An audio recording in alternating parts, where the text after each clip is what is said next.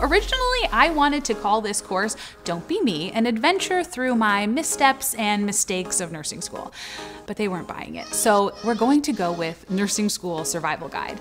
And I hope it really does help you not only survive, but maybe even thrive a little in the process. In this course, I'll tell you every single thing I wish I would have known before nursing school and before becoming a nurse.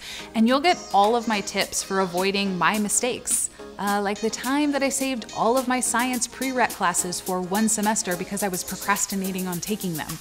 We'll cover how to handle failing skills checkoffs, exams, and papers because I failed a lot of them, and hopefully you won't. Because I did eventually figure it out, and we'll talk about that too.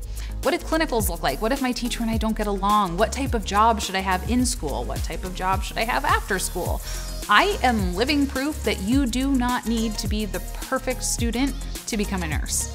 I did this all by trial and error so that you don't have to. Here's to a smoother road for you.